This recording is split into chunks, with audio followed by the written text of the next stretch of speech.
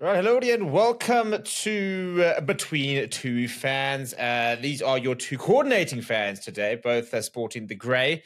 Not sure what the mood is. I suppose Dan is commiserating another Premier League season, not in the title challenge. Steve is mourning the fact that we were almost in the bottom 10. So not been a good football weekend, but we'll get to that. But these are your two fans, Stevie P and Mr. Dan Scholtz. Dan, how are you? Stevie, good. I can rest well knowing that at least, Liverpool didn't come second. So you don't look back with the hope. We didn't let the hope kill us right at the end. It was a slow demise. But an emotional goodbye to my main man, Jurgen. What a guy. Even creating a new song for the incumbent Arno Slot, his successor. But otherwise, phenomenal, Stevie. Jeepers, we are at the business end of the season. We're talking all sports, all of it. European rugby, European football, IPL final, all within a weekend, which is, conference, the Europa League is tomorrow, so not even the weekend, before the weekend. Lots to come. Lots. Yes. And probably before a bit of a calm. This is kind of the storm before the calm. Yeah. So buckle in, get yourselves ready. We're going to be going over URC, Premiership Rugby, Champions League, Europa League, just a Prem. We got breaking news from Chelsea, from the Chelsea management position. And then, of course, the first of the IPL playoffs has just been played this evening. So we're going to get all into it, Stevie. But before we jump into that, let's look back at last week. We have a little prediction game going here, and I've been recommended by a dear friend of ours, Ricky Johnson, and he said, listen, loving the predictions, the comeback's on, he knows it, he believes it. He says, but there's got to be a forfeit. So we've agreed that the opposite member has got to wear, I would have to wear a Man United jersey, Steve would have to wear a Liverpool jersey, or to be fair, he even said Arsenal because he reckons that you are Arsenal's biggest hater. So I'd be happy with Arsenal either because I think... I'm trying to decide which one I'd rather not wear, actually. It's a huge one. It's a huge one. And no more Arsenal fans is the problem. Yeah, okay. Well, then I'm happy with Arsenal just because I think that'll put you in more pain. So the race is on to 15. So at the end of last week, it was 8-6. Remember, it was an 8-2. So I was 4 on the bounce, come back well and truly on. Let's see what happened last week. We put our predictions on the Lions versus Glasgow game. Lions going down to 14 men pretty early on in the game. But a monumental comeback and blowout win. Lions by 23, winning the game 44 points to 21, doing everything. Despite four cards. A yellow card followed by a red, 2 Ron Fenter. A yellow card while we had a red, and then another yellow card while we had a red. No, huge. there was that like 15-minute passage. Not even it's like 12 minutes or something stupid. It's just like you couldn't do anything but score a try. Insane comeback, and exactly without it, you would have been undoubtedly out of the URC. No, you would have been out. Yeah, back in contention, absolutely. Then the second, so Stevie, your prediction was Lions by 5, mine was Lions by 4. So the blowout win does give you the lead just by 1 point, but nonetheless the lead. Second game was City versus West Ham. The result being 3-1 as City became champions of England for the 4th time in a row.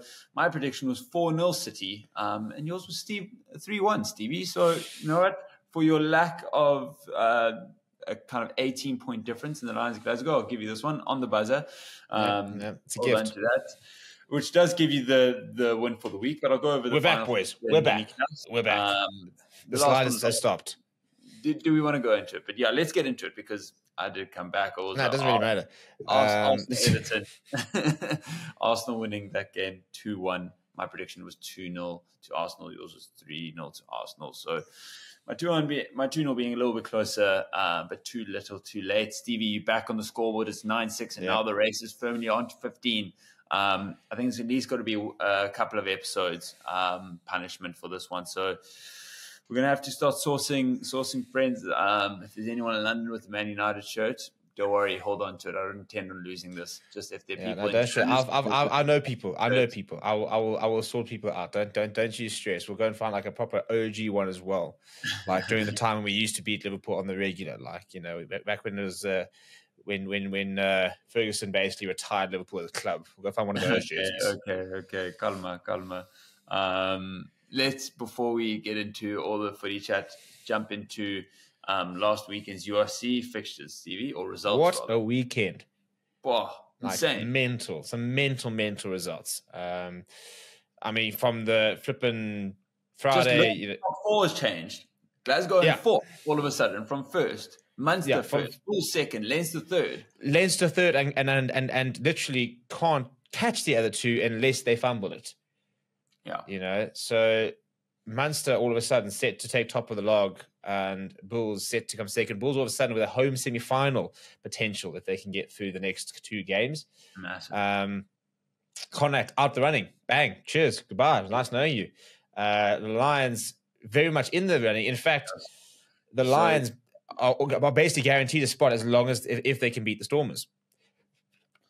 Well, I mean, because Edinburgh are playing against Benetton in that last round, so one of them has to drop points. Okay. Yeah, big. Well, I mean, how cool is that? How cool is that for a game? Yeah, that's going to that last round. That's literally the winner of that. But I mean, it's essentially it's been a kind of a slow burner. Ospreys were in it. They fell off last week out of the contention. This week, Connacht, after losing to Stormers at home, they're out of contention. So 2 more game weeks and one more game week. Sorry.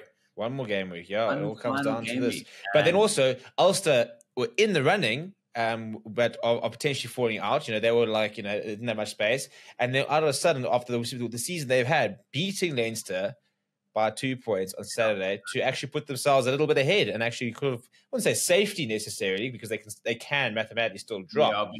But unlikely that if they pick out 1 more point basically or 2 more points, they're losing bonus point, and they can sneak in. Mm-hmm. Yeah, let's quickly cover the results so people know the scores. Zebre, Scarlets winning that one 32 points to 18. A bit of a just playing for pride at that point. Big win, Munster 29 points to 26, which put them right atop Edinburgh. That was a phenomenal game on Friday because both teams really desperate to win that one and for different reasons. Edinburgh to secure top 8, which they haven't been able to. Munster now right at number 1, home final potentially on the cards.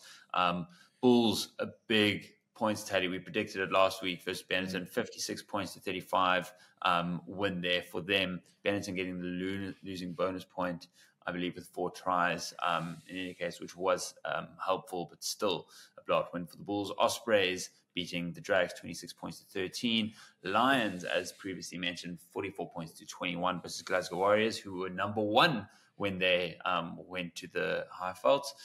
Stormers getting an unlikely and uncharacteristic away win to Connacht. I don't think we've actually even beaten Connacht since the URC has begun. So very bogey team. Yeah, a bit of a bogey team, and just a tough place to go on the fake pitch. I never like it when we're on the fake pitch. Yeah, that 4G crap. Yeah. Skins about, but big loss is Damien Willemse, who we'll get into a little bit later. Yeah, and Sasha Fame-Ngomazulu. Yeah, but his seems only short term, but possibly missing the rest of the URC. And the 2 final fixtures were essentially B/C team Sharks going down to Cardiff, which probably earns more than the Lions A team, to be fair. You look at some of those players. True. And then Ulster, as previously mentioned, a massive 23 points to 21 win over Leinster, despite their financial woes this season. Obviously not a full-strength Leinster team as they are preparing for their Champions Cup final this weekend. But Stevie, how do you see this ending up? How do you like your chances? First of all, let's start with the Lions. Now going down to Cape Town for the Stormers game. That is going to be absolutely massive. Yeah, I do fancy our chances. I'll tell you what. First of all, I think the Stormers, I'll be interested to see the team they put out. It's a bit of a nothing game. They can't really, they can't catch the top 4. Yeah. and they can't really fall out. Ulster could potentially overtake them, but the rest of the teams can only sort of go level with them. So they can't really. You only get a home semi-final if there's an upset in a quarter. Yeah, and there will have to be a couple of and there'll have to be so it's they will have to rely on lots of different results, and I don't see any of those four at the top. They're really losing their quarterfinals at home. No. They've been that good. So Stormers have got something to play for, but not nearly as much as the Lions, who are playing for everything. So it's going to be an interesting one. I do think the Lions have got a bit of momentum. I think that it's so frustrating. I look back, there's so many games the Lions have just come up short, and I look back at that Stormers game where the Stormers went well ahead.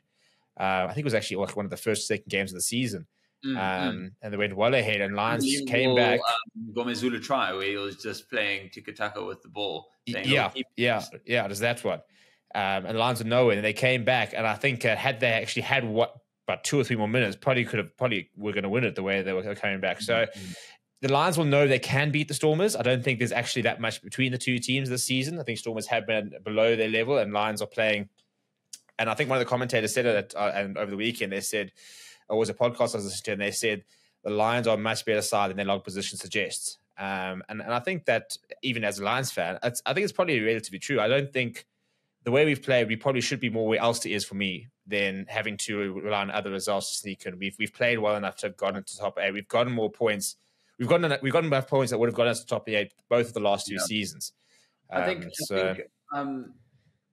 you see how well they played against Glasgow, and it's the classic frustrations like, why can't you do this all the time? And I think it would have been very interesting had Glasgow played Lions first instead of the Bulls first, because I do think there's a bit of fatigue there as well. It's really a massive fuck up from Glasgow that they didn't get that done against the Lions, because they would have thought so, and maybe they kind of took a sigh of relief as the red card happened and thought they could walk it home. But there was still a lot of time on the clock, and you guys absolutely blew them out of the water. So I think the Lions at their best, it's great to watch, right? JC Pretorius this weekend was unbelievable. Snella Humber still just cooking. Like Warner Vandenberg. Playing well. And out of nowhere, Ravs McClanahan, who's basically, I think, played about 60 minutes the entire season, just comes in. It's like, who's this guy? He's still one of our players. Comes in. Doing things as well. Oh, yeah, standard. How he's not part of that Boko Lyman camp, I just don't know. I think he will be soon. Yeah. If he puts on another season like this one, he'll have to be a part of the plans. He's not that old either. I think he's still young. I think he's about 25. Yeah. But I think for me, he just fits that the profile so much of a obviously ridiculously good pace, but it's the work rate and it's the defense and it's the physicality the surprising physicality that he shows. A bit of sort of Currie Lawrence in him, in that he's deceptively strong. Yeah. And a good defender. So I think I'll be very surprised if we don't see him in and around that squad in the next couple of years. Yeah, absolutely. Let's quickly look at what the fixtures are going to be for the final URC weekend. And this is only next weekend, not this weekend, but we'll get into it nonetheless. Leinster hosting Connacht. That's now a non-game for Connacht. And Leinster will be playing the week after, either becoming Champions Cup winners. It's going to be interesting. It's either going to be a potential hangover game in terms of, we won the Champions Cup, we've won, and almost our season's already done, in inverted commas. Rugby with Connacht. Wow. And then they lose that, and they've now buckled with the home semi. Actually, to be honest, if they got another season without silverware, it will be absolutely mental. Yeah, it'll be phenomenal. I hope and pray it happens. But then we've got Glasgow Warriors versus SUPERBRU. Bit of a dead game, nothing really to play for other than pride. Obviously, we've just spoken about Stormers hosting Lions. The massive one, Benetton hosting Edinburgh. I expect Benetton to get it done, but you can't really script this top 8 qualifying race. Then it's Scarlets Drags in the Welsh battle. Sharks hosting the Bulls, at which point we'll also know if the Sharks are Challenge Cup winners, and Bulls will then be wanting to cement their place. So again, could be a hangover. I imagine the Sharks won't play a full strength team. Nah, it's such a nothing game for them. Regardless, really, it's not like it's one of those, oh well, shit, we've lost the Challenge Cup, therefore they can't, Too late. Big one, Ulster will want to make sure they stay number one. An outside chance of Bulls going number one, which is nuts, right? Yeah. Because they're almost certainly guaranteed that dub versus Sharks. Almost certainly it feels. I think so. I think you don't even bother playing it. Let's not injure our Springboks. Just move on to the next game. Give them the 5 points. And just put them through. So Munster will have to beat Ulster, who also aren't secure, so they'll also be fighting for the win. And the Irish derbies have been really good recently. Don't write off an Interpro. It's the only reason that for example, that Scarlet Dragons game could be any good in the Cardiff and Ospreys. It's Judgment Day, so it's both games at the same venue. It's a cool day. No, for sure. And then the final one will be Cardiff versus Ospreys.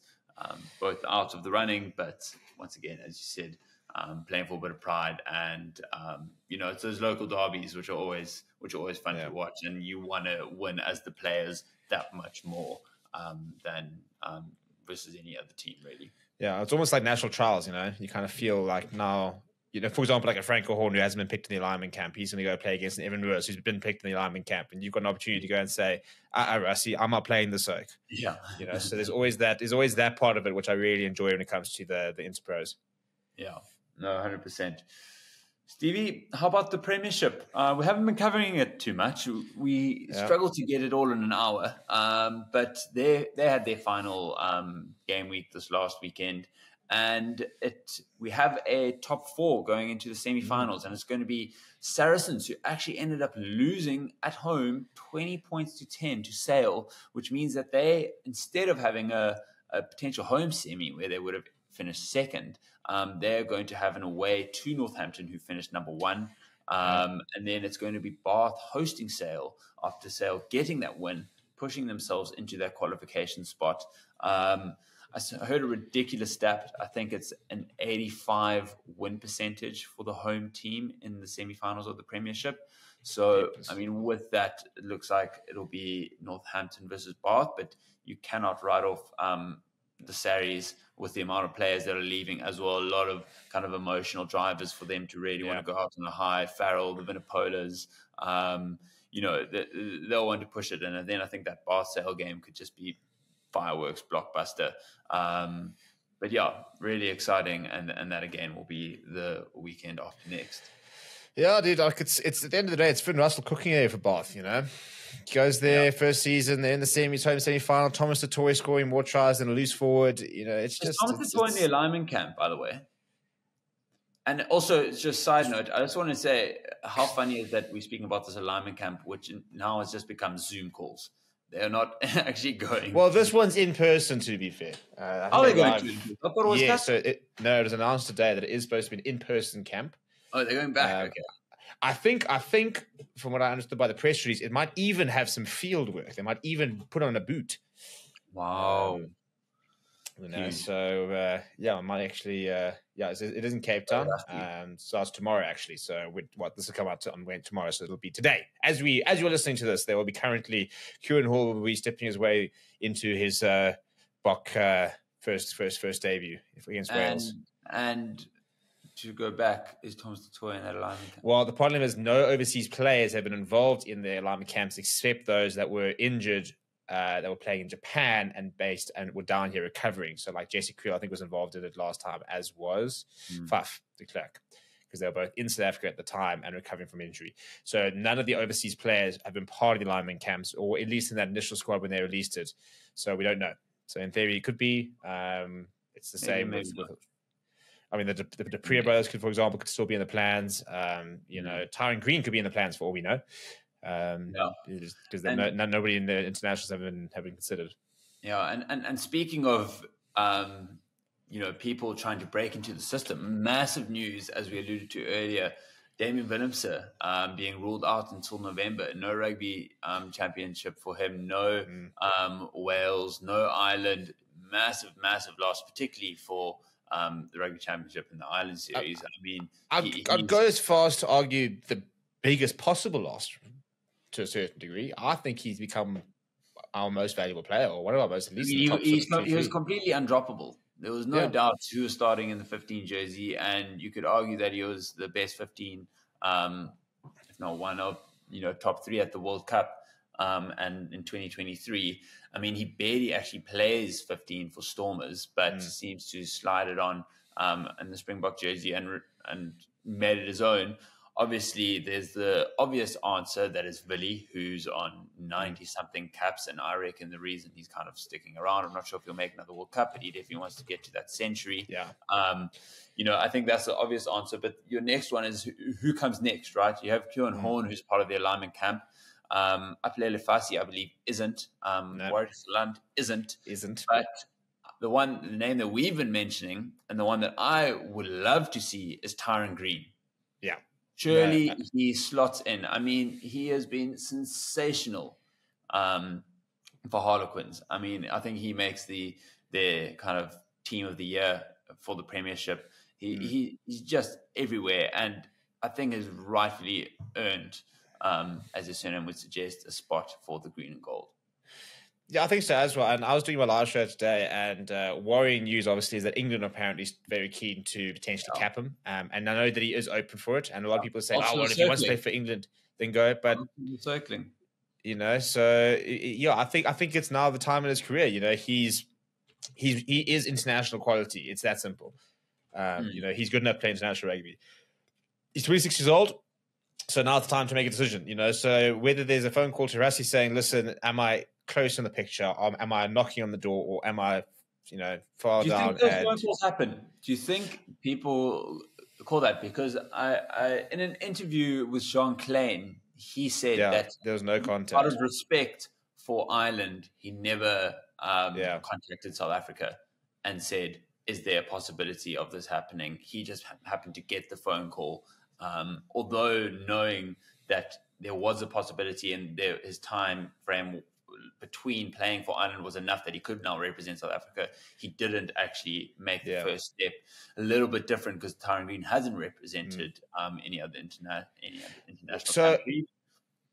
My understanding was when he made the move is that he had, because remember when SA Rugby single-handedly destroyed the Lions by saying that anybody in a contract right now could walk out during COVID because they were so worried about all the money that they had to pay and stuff. So they basically gave a way out for all the players to leave with contracts, and that's why the Lions lost all their players, including Tyron Green. And apparently there was a conversation he had that moving to the Premiership was not going to impede his chances of making the box, which you could say on paper. I still maintain. Jasper Wiese is the only player who has made it has come from the Premiership or top 14. Maybe Nicholas Janssen from Rensburg and Reinhard Alstad, but I mean, they came in and out. So Jasper Wiese is the only one who's actually made it within this box setup that has been called from within. A World Cup winner, a non-South African side. It's much more difficult. There's definitely preference to the South African teams. You playing versus in a South African competition, they know the competition well and the opposition well. Even if it's getting your first season of Springbok caps, you just got to get into the setup, and then you can go. I mean, there's no doubt that like Tyron Green isn't better than Kieran Horn, all due respect, but I think he's proven himself more, right? He's literally he's been at that level for a longer time. He's won a premiership as well. I think the form that he showed a couple of years ago would have earned him something if he was playing in South Africa. And I do like that because we want the youngsters to stay and not just leave straight away. There used to be obviously that 30 cap rule that only after 30 caps then you can leave and go play outside South Africa. We're about the only country that can agree on a law about where players should play. Other than the French, just because they pay the most amount of money to their players, so they don't need to go anywhere else. But I would really like to see a Tyron Green get acknowledged in that way. And it's a pity Harlequins haven't made the knockout, so we can see him potentially have a shout at helping them go at that. But I mean, even just their Champions Cup run in of itself. First ever. I think it was the first ever Champions Cup playoff game that they won, and then they lost their semi-final or quarter-final by 1 point. He was man of the match. In that quarterfinal. So he's definitely good enough. And I look at the shortfalls in inverted commas in this game, and I think they're very fixable. Some people have mentioned his defense. I think that he's such a grafter. That was the one thing when I watched him at the Lions. He was a workhorse, and that's what the Boks like. They want somebody that they talk about the battle stats. How many collisions will you get into? He's on a smaller side as well, but he flies into tackles. Yeah, he absolutely leaves nothing out there. Yeah, so I think I would love to see him involved in there. It's an interesting though when you think that Up Varsity is having one of his best seasons. He's not on the radar. Warwick Kalan's come back and looked a lot better, but he's not on the radar. Yeah. So I think for me, we kind of do seem to be lacking in fullback options all of a sudden.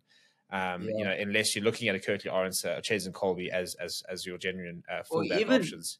Even Moody, outside chance, I think they could kind of spin that out. I mean, what's he like underneath the high wall? But I mean, maybe he's the utility back that kind of Damian Valencia is, right? Damian kind of plays similar positions except at wing. Damian can play fly off, but between them, they cover every single position in the background, which is crazy. I'm very interested to see what happens for Wales, because the Bulls might not be. If the Bulls players are involved, then for me, Kieran Horn starts. I mean, who else are you going to go with, really? You won't have Kirkley, you won't have Villy, you won't have Caden. Is that because it crosses over with the final? The same day. Oh, crazy. So the further the Bulls go in the competition... Tyron Green. It has to be Tyron Green. Bring him back. It actually does that. It has to be Tyron Green because the URC final is going to be Bulls versus Lions at Loftus. So. Yeah, exactly. Tyron ready in London. So I mean, we laugh. I mean, it would be an absolute... I mean, it's so cool for South African rugby, but imagine the nightmare if literally it was like a Lions Bulls or a Stormers Bulls URC final. I think, and we also can't pick top 14 players. Actually, we can't pick Tyron Green because it's outside the international window. Team, and then we'll go beat Wales anyways. There's no. It'll be a team of Sharks and one of the others, whichever one is, and the Japanese-based players, because we actually can't pick Premiership players because it's outside the test window. So we couldn't even pick Tyron Green, is what you're telling me? No, because Harlequins would have to release him, and they never do. Same as the top 14 clubs. See, at least you could finish the season tomorrow, and they will not release him. To a very depressing one. No, and on that note, let's move on to the two massive finals this week. And it started with the Challenge Cup with Gloucester playing the Hollywood Best Sharks. Big news is that World Cup winner Lucanio and the Bork number 13 has been ruled out for captain. Sharks captain. So massive blow, and really been impressed with Lucanio's captaincy in this Challenge Cup run. I think don't feel sorry for them. No, not at all. Exactly. To the referee, don't feel sorry for them. Don't feel sorry for them. No, they're doing this to us. But we were chatting before this, and probably Francois Fuente to replace him, Stevie. Yeah, I'd imagine. It sounds like Ethan Hooker's fit. I think he would have probably started anyway. So for me, obviously, Francois Fuente, Ethan Hooker as a combination would make the most sense. You could outside look at maybe playing Werner Koch at outside centre. Really they haven't really done that this season. I thought at one stage that there was potential for him to make that move, but they didn't really want to pursue it. So yeah, for me, that's he's been playing so well on the wing as well. I don't think he would want to really change that. And I mean, good news is that it looks like Vincent Koch, Eben, and Ethan Hooker, as you mentioned, are all going to be fit. They were out and all three of those names have been in the top 5 Sharks players in this Challenge Cup run. So absolutely massive that they at least get those 3 back, even though they will be missing Lucanio. And likely Bongi or Eben to captain. And interestingly, they are also 2 of the front runners for the Springbok captaincy. So kind of a little of a selection within a selection going on there at the Sharks. It will be interesting to see how that goes. But they're going against Gloucester, who've really had a horrible premiership season, ending second last with a points difference of negative 195. Granted, 90 of those came in that one game where they then took the 3 points and missed. That's one of the all-time great rugby moments. You got to feel for the kicker there, though. They're down. I just can't understand what nothing. And why would you take the kick? Oh, horrible. I And mean, then, 90-10, 90-13. If you What does get it the matter? kick, if you get the kick over as the kicker, it's a lose-lose. You get told you Yeah. have to take the key. You're like, oh, fuck. Why? Now Like, the whole crowd is like giving you the big one because everyone's like, oh. if you get it over, it's like, Jez is like, oh, good on you. You've got 3 points. Finally, whoa, big whoop. Which he did. It's just bugger up anyway. So, no, you got to feel for them. But alas, Gloucester not showing great form in the Premiership, although getting a win over Newcastle, which doesn't take too much, as they were. But it's a decent squad, that Leicester side. They've got some good players in there. I mean, they went and beat Benetton, right? Who have been really good this season and are in the top 8 race for URC. So definitely not to be written off. Johnny May, Zach Mercer, some good Santiago players. Carreras, you've got Lewis Laidlaw, you've got Chris Harris is there, obviously Ruan Ackerman, my boy. Yeah. So there's some nice players in that Leicester side. I'm very excited to watch this match. Very, very key. I think it's going to be goody. Yeah, it's going to be massive. That's on Friday night, and to be followed up on Saturday, the juggernauts of European rugby, Leicester taking on Toulouse in the final. Rugby heritage, to be honest. It's going to be absolutely blockbuster. I mean, what would the football equivalent of this be? Like a Real Madrid, like Liverpool United final type of thing? It's like those two. It's Real Madrid Bayern. It's exactly what it is. Probably, yeah. Real Madrid Bayern. This is the equivalent of what that was. So it's just, there's just oozing class. This game is going to be better than I think most test matches, to be honest. And they could probably beat countries, a lot of these teams.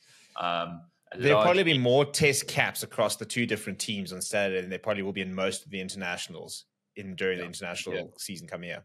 100%. I mean, largely, essentially, a French-packed international side, the likes of, DuPont, what's it called? Intermac. Ramon. Obviously, you've got Blair Kinghorn, not French, but but wondering, he should be back from his broken nose. As we said previously, no one really is ruled out. You never see a rugby player like out with a fracture, as you made a fractured cheekbone, a broken jaw, eye socket, but you break your nose. You're fine. Yeah, even Malvaka, but then obviously in Leinster, Jamie Gibson, Park, Hayden Doris, the list goes on. It's essentially the entire rugby team. Taj Furlong. It's just ridiculous. Obviously, the big game, I think, is for Harry Byrne. I think that's exactly who Toulouse are going to be targeting as the weaker link. No Sexton, obviously, in the Leinster team. I think it's time. It's time. I think, and I think Harry, is obviously Ross and Harry. They're very. And I'm not sure if Ross has potential to be fit or not. But it's the time of the Byrne brothers to try and put their hands up and say that we're still around. Because Crowley's come in and basically just slotted straight back into that Irish thing and said, "Cool, I'm the flower half around you." That guy wasn't even in the Irish setup 2 years ago, basically. Yeah. And so the Burns have kind of let it slip a bit. Passing it for Munster currently, or sitting top of the URC. And I think that's a lesson that sometimes it works. Being a number 2 and working behind somebody that can teach you. And sometimes what you need is to be playing week in, week out. Yeah. And that's what Crowley had. He played in the Munster side, then he got an opportunity at 10, took it. Now he's the starting Ireland flower half. Whereas, the Harry Byrne, for example, and even a Ross Byrne to a lesser extent, they've played behind people the entire time, and they just haven't been able to take that next step and cement their place in that Ireland setup because of it. Absolutely. The biggest contest for me is going to be the Gibson Park versus DuPont, 2 probably form players in world rugby over the last year, going head to head. Essentially, the ball speed from those 2 is just going to be ludicrous, and just a beautiful to watch both of them. So just really excited to see what that game cooks up, and it should be blockbuster, as have the final to finals. But can Leinster, the third final in a row, finally get it done? I believe we'll be adding to 4 stars. So it'll be I think it's 4 stars. You know, that was the famous quote last year from Andrew Porter, you know, where it's like, oh, well, when the URC doesn't add a star to our badge. I'm like, well, neither does losing in the Champions Cup final, Chief. So, yeah, no, I do enjoy a bit of Leinster receiving that, although it's kind of like to lose, you know, you've also won enough. So, literally, it's like an underdog story. It is one of those problems where, as a neutral, you don't really know who to support. I'm probably supporting. It's interesting. I'm so conflicted. I'd like to lose to win because I think that, you know, they've got such cool players there and stuff like that. I mean, Andrew Capizio, for example, one of my favorite players. But at the same time, I'd love to see Jacques Rinaldo go to Leinster and be the missing link. And in their first season, go and win and be like, guys, just, you know, what I touch turns to gold. But it would probably piss me off a lot more because I felt like I was okay with it, and now I'm angry that he left. Like, it's just like I'm very highly frustrated. I think it's since watching Chasing the Sun.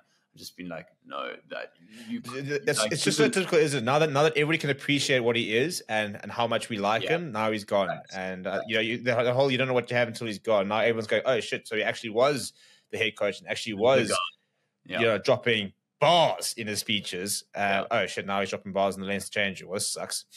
Yeah, no, exactly. You were working for the wrong team. Stevie, football. Final game and game week of the Premier League has finished on Sunday. And do not ask me about the United game. I have not watched a second. I did not see any of the goals. I actually had to check the score on Monday morning to see what it was because all the pubs I was at were showing the City and the Arsenal game. So I did not know what was going on with United. It's always one of those where it's like it's so hard to decide where to go, and you're trying to get like a 5-screen setup to see every single opportunity. I couldn't have been asked about the Arsenal City one. I was just watching my boy Jurgen the whole time. Just, you know, every time they panned to him, it was phenomenal. But apparently the Liverpool game drew more viewership than City. Really? That's phenomenal. Yeah, I mean, it tells you everything you need to know about the two clubs. But with that said, well done to City. 4 in a row, that is ridiculous. I mean, the Farmers League born. It is. It's the Super League. It's monopoly money, just absolutely cramming it in, and it's. But about it before, they always get challenged, but they're somehow on top. But there's the asterisks, eh? There's still the asterisks next to the titles until those charges are sorted. Asterisks next to all the titles. There's nothing will replace the elation of lifting the trophy on the day, though. Even if they get redistributed, it doesn't matter. Emotionally, Mourinho's getting another title, dude. Just let me have this. Yeah, but City getting it done versus West Ham 3-1. Arsenal also winning quite late, to be fair, versus Everton. So came from behind, finishing on 89 points. So I mean, I didn't think that this, and neither of us did. We didn't think this was an 89-point Arsenal team. So you got to give them credit where credit's due. They had an insane run. I think they both, City and Arsenal, ended on, in the second 19 games of the season, ended on more than 50 points. I think it was 51 City, 52 Arsenal. I mean, that's ludicrous form. That is so good. So, I mean, literally, Arsenal just losing 2 games to Villa, which is essentially what downed them. And big up to Villa for qualifying for the Champions League, along with Liverpool in 3 and 4. They didn't need to do anything on the final game week, and it showed. They're really partying. They're all still probably hungover from last week. I mean, we were talking about, as we're having the podcast, seeing videos of them partying it up because they confirmed their Champions League. I was like, they're not rocking up this weekend at all. And then we've got a bit of an interesting look at who fits the remaining places. But quickly, Stevie, let's get. It looks like obviously Spurs in 5th. They secured Europa. Next is Chelsea, and we have breaking news, which you might know by the time you listen to this, but it just came out before we started recording, and is that Pochettino has been sacked. And Stevie, no. The club and the coach. No, the club and the coach have parted ways by mutual agreement. Nonsense. He's not. Yeah, agreed a deal. He's being paid a fat ton of cash. Like, what is he? Must have been on like a 4-year deal. at least I'd 3 or 4 years. find out, He actually. is getting paid so much money to leave this contract. It was a bit like when you had David Moyes at United, and he was on about an 8-year deal, and he was still getting paid out, up until like a couple of years ago, essentially, for that United contract. But I just cannot believe Chelsea dropping him. I feel like I was just thinking this morning, they've resisted the urge so well just to like pull the trigger on him. There have been so many times throughout the season. Finally, at the end of the season, they find form. They have won. They've won their last 5. Yeah, they were in the final. In the final, made a final, lost it in the FA Cup semi-final, lost that to City. And now possibly qualified for Europa, depending on the FA Cup final this weekend. And now they go and drop Poch. I just cannot understand it. I can't understand it, but I can believe it. I can believe it. Clowns at Chelsea at the moment. Make me feel so much better as a United fan. I mean, even the Brooklyn Glazers. Yeah, how else have they done that? They've finished above United, and that in itself is a crazy statement for the season. And yet there seem to be more turmoil than we are. And still more content. Yeah. How? And well, to be fair, we're about to win another major trophy in a few days' time, so that's why we can still celebrate, and we're not worrying too much about our season just yet. Yeah, so it's not confirmed who will be taking over. It does conveniently come at the same time that both their previous manager, Thomas Tuchel, is out of a job at Bayern, and De Zerbi from Brighton has just been released from his contract, apparently being announced that another club has bought him out of his contract. Yeah, an unnamed club. Which sounds highly, highly probable. Chelsea-esque. It's Chelsea, yeah. Yeah, It sounds very Chelsea-esque. So unless you can imagine Arteta sacked in the morning. Yeah. I mean, I was thinking even another potential high-paying club. We've seen United sack managers there after an FA Cup final. Could be run it back round 2. Yeah, well, in theory, I think everybody did think it was probably United when the De Zerbi news broke, because that's the obvious one where they reckon there is going to be a managerial change. It could still be, yeah. It's not confirmed that it's Chelsea, but now that Chelsea has, it's just from a timeline point of view, for De Zerbi to be bought out and announced last week, then Poch to be announced now. It does all sound like, and Friday we're going to have a Chelsea Football Club can confirm the appointment of De Zerbi. And so I was actually looking at Poch is actually only on a 2-year contract, so he only had 1 year left on his contract. I think if it is De Zerbi, surely he's asked them for a long-term contract. You will not leave Brighton after doing that thing for a 2-year contract at Chelsea. He must have. If he is going to Chelsea, I reckon he's on a decent contract. I'm surprised that Poch has only signed a 2-year contract, considering that all their players on like 8-year contracts. Yeah, a little more than 2 years. That's a little bit tough. But yeah, I mean, I think it's most likely De Zerbi. I think Tuchel's a bit of a wild one. And then have you seen who Brighton are apparently eyeing up? But that's not going to happen. Tell me. Okay, no. I was going to say Potter back, but never mind. No, Kieran McKenna. Oh, wow. But, I mean, as McKenna, why would you leave? You've just taken Ipswich up to the Premier League. You're not leaving now. Yeah, no. It's a bit like if you're an Aston Villa player, if you're Ollie Watkins, no matter who comes knocking, you maybe not whoever, but Real Madrid phones and says, "Listen, are you keen? He's out of here." More than likely, you're staying for that Champions League season because it's the same as Newcastle last season. You're not going to leave before that because that's you feel like you've been a part. You actually got them to that place. You want to reap the rewards of being there and playing on that stage. And I'm so excited to see Champions League in Villa Park next season. Yeah, even if it is probably for like 3 games and they're going to bomb out. But yeah, well, they can't do worse than United this season in the Champions League. So, there's that. But going down, confirmed, Sheffield United, Burnley, Luton, I mean, all pretty abysmal, really. Like, Luton were okay in the first half of the season. They were okay at home. They almost made, their block of flats of a home stadium a bit of a fortress. But it's just not sustainable. We were living in the flats. Yeah, but it was never sustainable. Burnley with the classic mistake that company made, and when will people learn? you play this very pretty football in the championship against weaker sides, and you try and bring that same football to the Premier League. It doesn't work. I mean, it's been happening to Norwich for about 6 seasons now. What I have seen though, Company linked with the Bayern job. Joe, I also saw that. I was like, that's a wild shot. Yeah, huge. Like, just imagine that. That's like Choupo-Moting vibes. Stoke to Bayern. That's relegated from the Premier League. Cool. We'll just give you like the second most successful team in the world. Take the reins. Have Harry Kane. You know what I mean? Just have at it. Yep.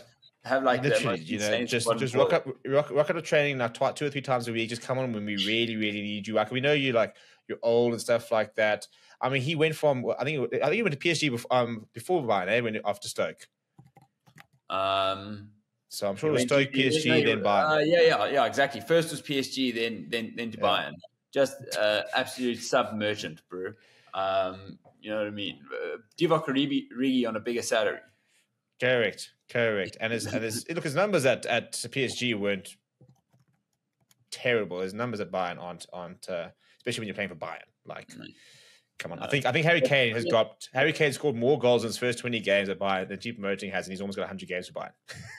Yeah, I mean, I don't think that's surprising. But you know what I'm thinking now? How about a little Lyle Foster goes off to Bayern? Imagine that. Just bring him over from Burnley. Why not? Yeah. Why not? Get the South African. Bugger Bayern. Get him to Leverkusen. Send him to the champions. True. Come on, Shabby. Do it. And Leverkusen will be playing in the Europa League final tomorrow night, as they are currently sitting on 51 games unbeaten, Stevie. A top 5 European League record, and still not out. They're still going. First ever Bundesliga to Bayern's name. First ever invincible season ever in the Bundesliga. It's ridiculous, like what they've done. The amount of 90-plus minute goals they've scored to secure wins or draws to avoid losing a single game this season. I mean, literally, Xabi Alonso can do no wrong in really any footballer's mind. Like, what can you combat with? I mean, the Europa will just be the cherry on top, right? And bad time to lose that streak if they lose tomorrow. No, it will end with a bit of will be a horrible blow. And I think it actually probably Atalanta wouldn't mind that. I don't think that's a bad position for them to be in because. No, I think all the pressures on Leverkusen will be going in tomorrow, expecting to win. Atalanta will be written off, and the Atalanta side's a good side. They got told, okay, cool, you got Liverpool, you're out. It's going to be a Liverpool-Leverkusen final. They went to Anfield and won 3-0. I mean, what a joke. So, I mean, clearly a team that's thriving from being written out. So, I mean, the script definitely isn't written there. Yeah, no, I think it's gonna be a good game. Actually, I do plan on watching it. I got a bit of paddle booked in before then, so go warm up the legs and then go and park off and watch a bit of Europa League final tomorrow. I've got to sort of scope out the competition for when we win the FA Cup and qualify for the Europa. Got to just sort of. What I will say about the Europa League is, if we're being brutally honest, it's such the actual. This is me from a sports journalist, maybe even a bit of a marketing perspective. You can always probably appreciate this, but from a brand perspective, the Europa League brand is actually very, very cool. Like the graphics they do, the color scheme. That's so funny, Sam, because you were just saying before this that you do not want to be in Europa. No, I don't want to be in it at all. I've always hated the bloody Europa League. It's a league you don't want to play in. But I won't lie. Whoever the marketing guy they gave it to was like, well, bugger this. I'm going to make this sick. Yeah. So it's just a pity that his work isn't appreciated enough because it's a cuck league. Yeah. I mean, it hasn't got the royalty of the Champions League, but both those European competitions are so well marketed and followed right up until the end, especially in the knockouts, especially for, I mean, Europa group stages is always just a bit of a slog. In the round of 32, it feels like when you're off to like Azerbaijan and these places, you're doing like 1,000-kilometer round trips. You could be coming down to South Africa to play. But to be fair, this is also where you find some of the best football fans in the world, the ultra of all ultras. Oh yeah, no. Listen, when you start playing against football clubs that can be used as Wi-Fi passwords, that's where you find the real football heritage. Yeah, no, and I think it's quite a fitting one. Atalanta versus Leverkusen, not just typical names who are on the trophy list of every single season. So exciting for either club. It'll be monumental I believe the first club to ever do it, unbeaten the entire season. It's almost a pity they didn't qualify for the Champions League to see how they would have matched up there. But regardless, it'll be an unprecedented feat if they go an entire season unbeaten. I was thinking, like, if you are Xavi Alonso, at the beginning of the season, you set out some goals for yourself. Maybe top 3. Top 4.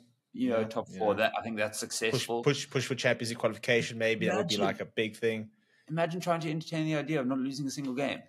A joke. Winning your first Bundesliga undefeated whilst potentially chasing a double.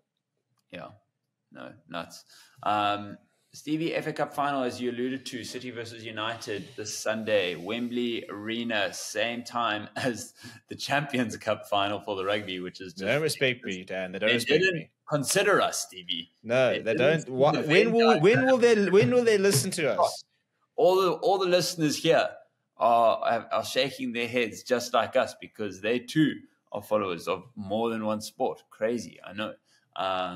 But essentially, City to make it a double and make it another more successful season, I guess. Not really defining them. I mean, they were drawing until 5 a.m. 2 nights ago. I saw some horror pictures. Did you see the photos? They were looking wounded. Haaland was looking in about 7 directions at once. Grealish, I think, just looks normal at that point. That's kind of that is basically his natural state. Yeah. But for United and Ten Hag, a bit of redemption of the season. Biggest talking point is really that it actually does get you into Europa, which comes with not only European competition, but also a lot of money, which will help, and more than anything, a bit of runway for Ten Hag, I think.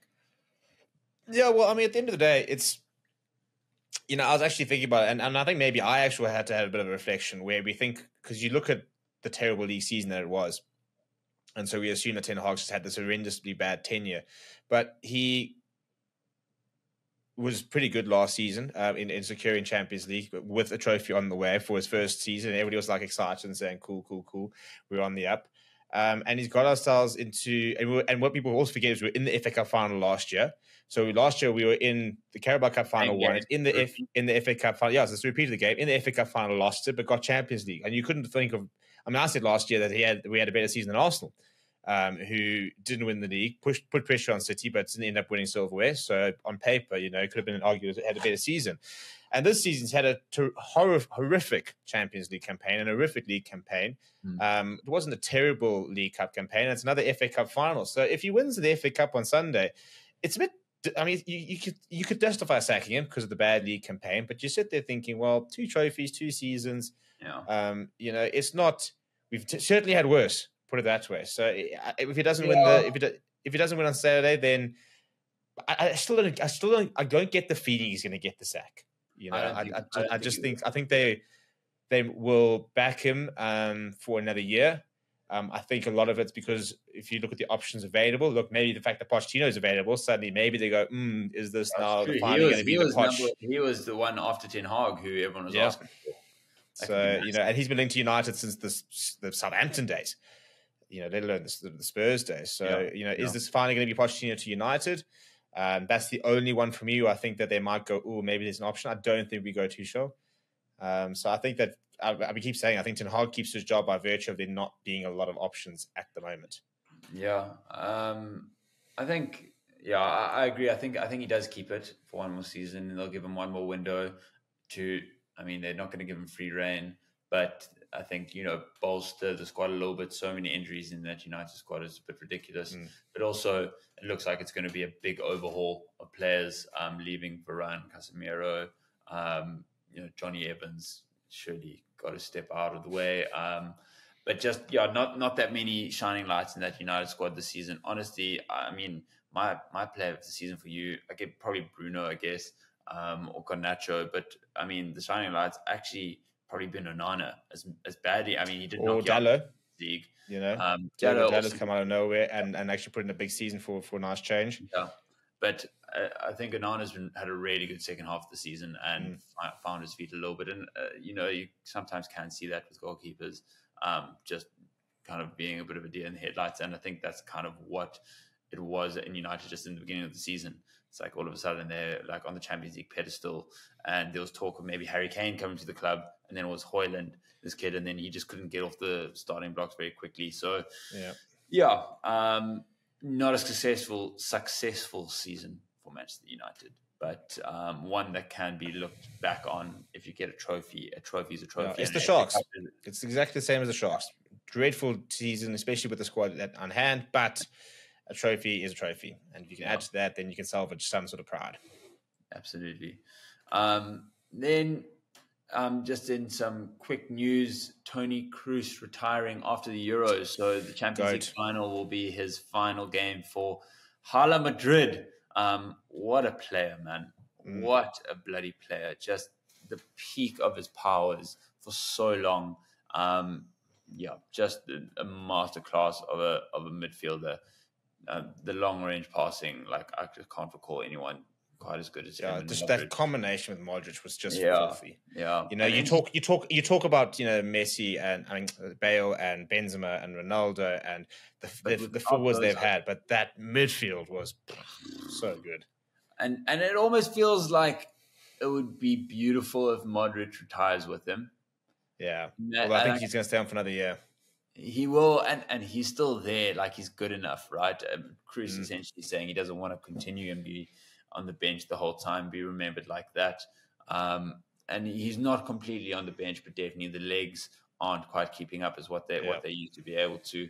But that'll go down as one of the, if not the best, like central midfield pairing. Yeah, he's young, though, to be retiring. Yeah, I also thought retiring from all football was interesting. Like at 34, you can definitely get around the block. Maybe not in Europe's top 5 leagues, but just go get a bag elsewhere. But I mean, to be fair, you don't actually often see a lot of the German footballers go and look for the like money. A Saudi or an MLS, really, type of thing. Often retire. You think of Robin, think of Ribéry. They when they stop playing for like the club, they kind of stop playing overall. And also he's won absolutely everything. I mean, he won everything in Germany. He's won everything in Spain. He's won. Ironically, but the only thing that's missing ever actually.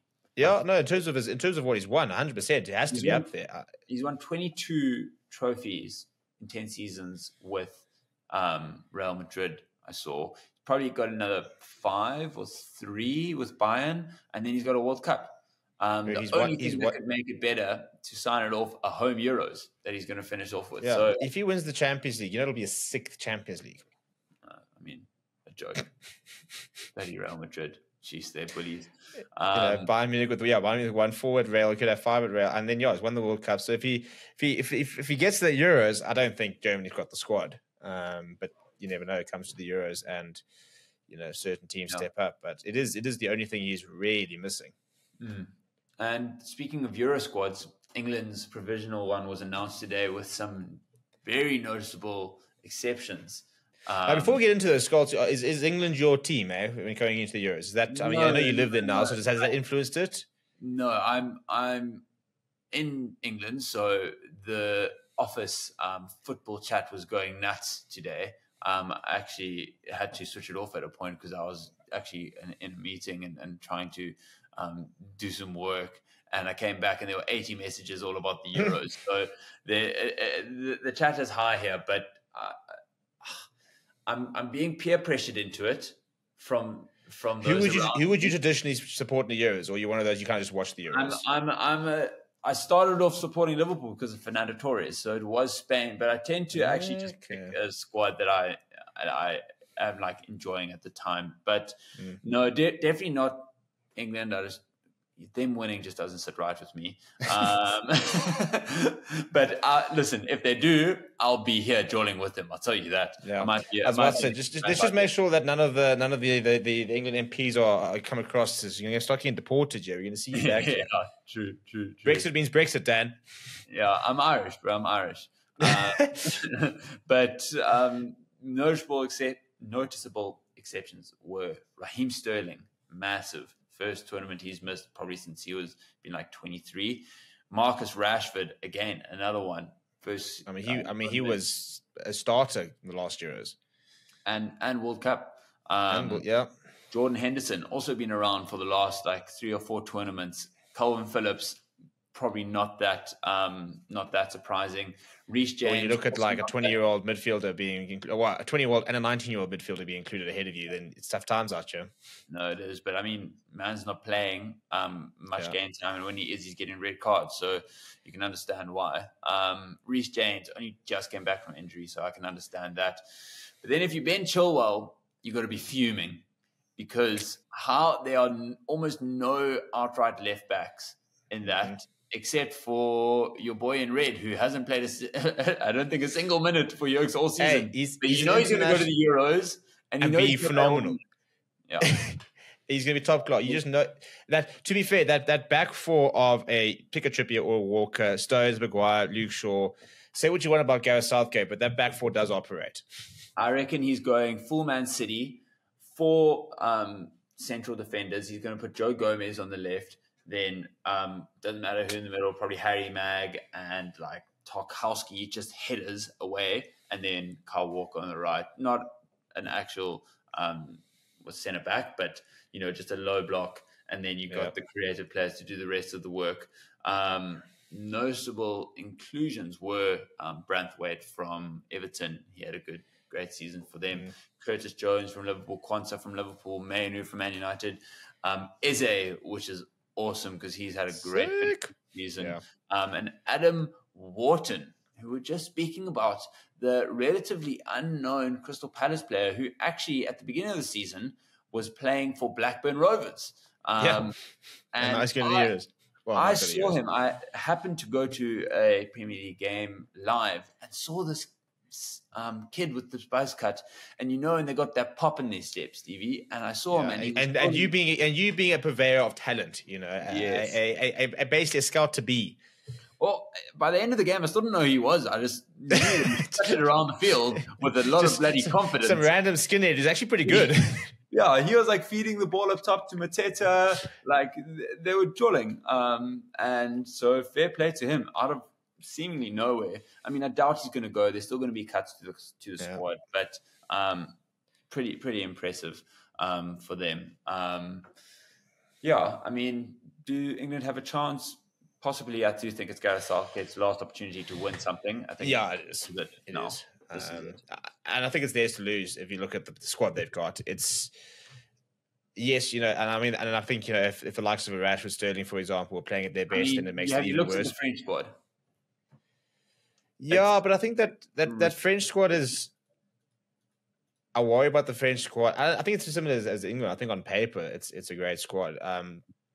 But whether things are all still all right and gelling well in that squad. Also, remember that Pogba has got the juju on the French squad as well. He's called his Sangoma, and he's sorted that out after his ban, all his issues there. So they've got to try and get over the.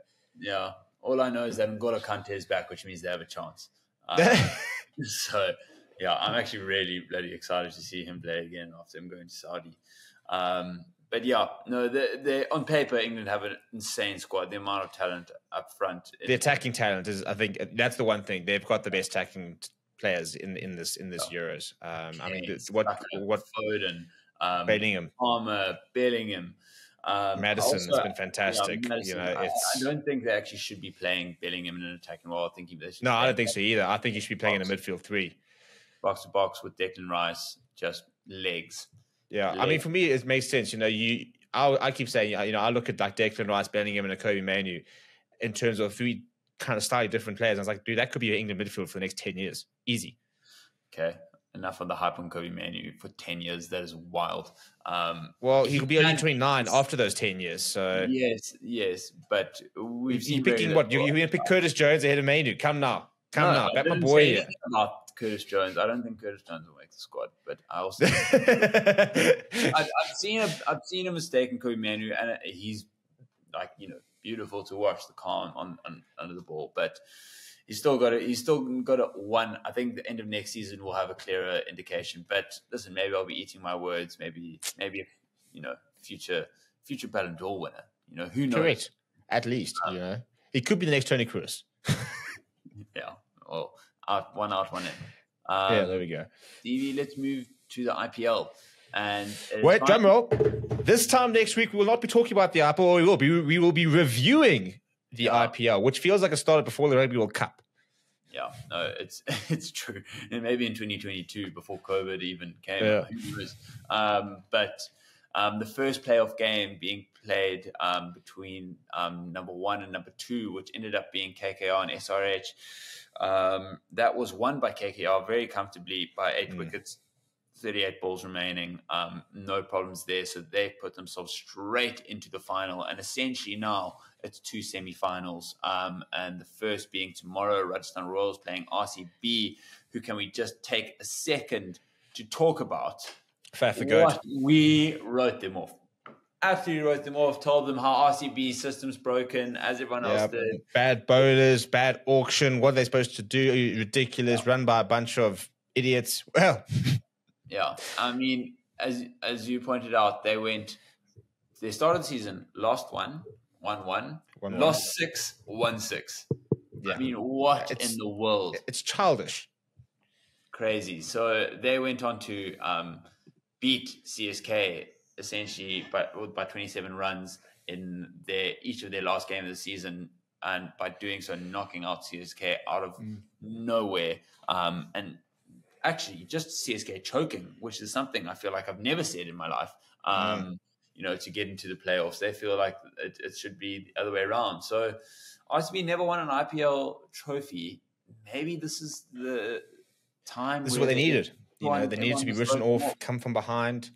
I mean, Virat Kohli is still like over 120 runs clear of the next highest run scorer, averaging 64 at the bat. Just ridiculous. And it hasn't been one of those, he's got so many runs, but still not everyone's speaking about him. He just does it. It's because everyone wrote off RCB that his runs are going. And I think it's also because it's been very, very Kohli, and it's not been barbaric. He's a much classier batsman than the likes of a Travis Head, who's just caught, and like Fraser McGurk, and they're just going out there, it's just power hitting.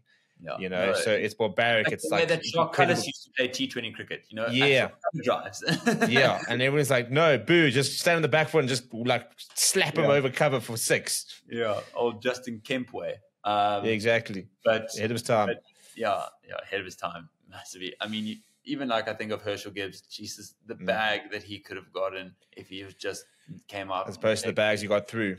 Yeah. Well, maybe still. Who knows? No accusations there whatsoever. But essentially, it's going to be the winner of Rajasthan Royals versus RCB will play Sunrisers Hyderabad on Friday, and the winner of that will then play KKR in the final. So because Sunrisers came second, they, although having lost the first playoff game, they said get the second opportunity versus the winner of 3 and 4.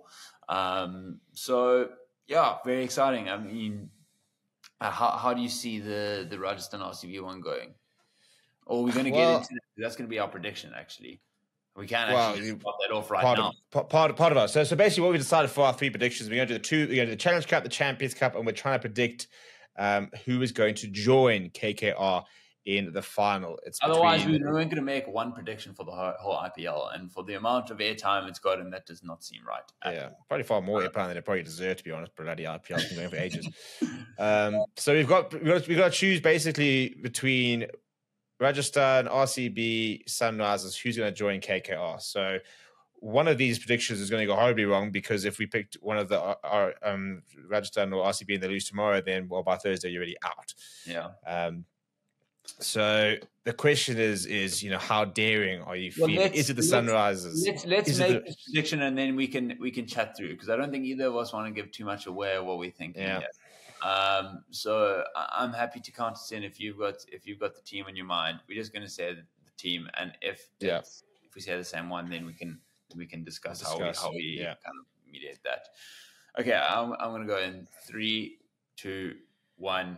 RCB. Sunrisers. Yeah, I thought you were gonna. I wondered if you were gonna be brave enough to go there. I thought you were going to because of Fuff. Here's the goat. Well, you know what it is. And I said the same thing to somebody the other day. I said, I've got terrible luck. So if I predict something they'll buckle. So much like last week when it was the PGA Championship, I refused to put any of the SA golfers into my fantasy team, and Dean Burmester got a T12. Yeah, and somebody said, like, "Don't you back Dean?" I was like, "I reckon Dean could be in contention," and he was in contention. But I was like, if I put him on my fantasy team, he'll miss the cut.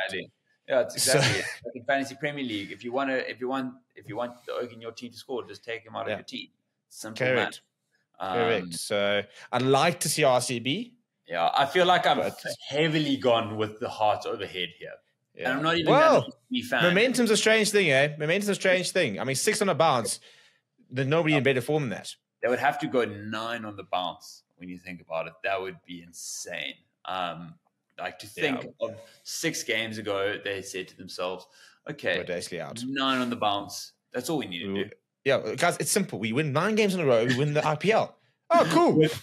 with like a hot net run rate as well. Yeah. I mean, the 2 guys who've been doing it for them, Virat and Faf, need to continue to stand up. And they have been. It's always Faf's catch. Oh, yeah, ridiculous. I mean, such a good fielder, just really a timeless cricketer.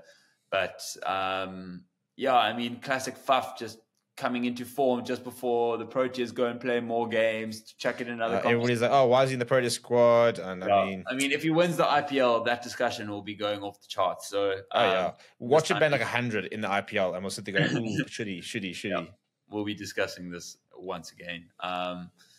But yeah, I think so. We're not giving Royston Royals a chance, who actually in the beginning of the season were, I think, unbeaten for the first 5. So dropped off a little bit in the latter half. But Stevie, let's get into the Challenge Cup final, Gloucester versus Sharks that we spoke about. Have you got a score in mind? I do indeed. Okay, count us in. Okay, 3, 2, 1. Gloucester by 7. By 5. Oh, okay. Gloucester. Wow. Going against your own. Yeah, well, they're flipping. If it wasn't for the bloody Sharks, I'd be already basically in the blooming Champions Cup and in the URC top 8. So you know what? That cup just beat them. That's massive. So you seeing Gloucester edging them out there, Stevie?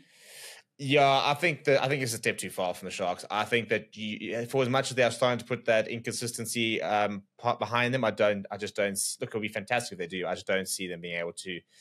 They snuck through. They burgled that semi-final. They had no rights winning that game, and compared to I think Gloucester, where Benetton were playing well and they still put them away, I think that they've got more. I think they're a better team. I think they've got a bit more chemistry, and I think they've probably got a bit more BMT. Also, they're not playing at home, but they're playing in England. Yeah. You know, definitely so they home ground advantage for them. Yeah. And the massive Spurs stadium will be interesting to see if they're. I'm sure there definitely will be a portion of Sharks fans, and I'm hoping to get out there. If not behind the scenes, definitely up in the stands. So I'm excited. I don't know if I'll don the Sharks jersey, but I'll be supporting them, no doubt. So up the South African teams. I think it'll be cool to get the first South African champions. And imagine the first South African team to win the European is probably the most undeserving squad we've had in the first couple of years. It would be so funny, actually. We come to think about it like that, maybe not. Like Dobber's out there going, Oaks, I'm building a dynasty here. And the country's like, well, we're shit, but we managed it. So Dobby's like, I should have been sacked 4 months ago, but here we are. Yeah, exactly. It's gonna be like United on Monday. The Sharks can confirm we have parted ways. Facts. Plumtree is gone in the morning. He's gonna be on the plane. He's gonna arrive, and they're like, "We booked you a plane in New Zealand." He's like, "What do you mean?" Like, no. Thanks for the trophy, but away. When they break the news, he's probably gonna still be pissed. They've actually an unnamed South African club has bought out Cash van Nooyen from the Lions. Yeah, exactly. But then the last game and the big one, the biggest club game. There is Stevie Champions Cup, and the 2 biggest teams, Leinster, Toulouse. Toulouse or not Toulouse? Mine. I do. Okay.